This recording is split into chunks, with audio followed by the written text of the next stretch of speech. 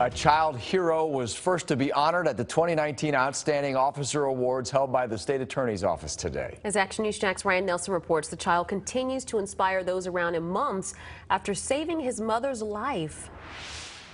6-year-old Sam got the first ever Junior Life Saving Award presented by the State Attorney's Office. It's not just a piece of paper, it's something like special. Sam is being honored for his heroism on August 14th, 2018. His mother was walking him to school when she was shot. Sam sprang into action, running to a nearby home and calling for help. He told dispatchers that his mother was shot by his dad. I just want to say thank you for State Attorney Office to do that for Sam. It just take my heart away.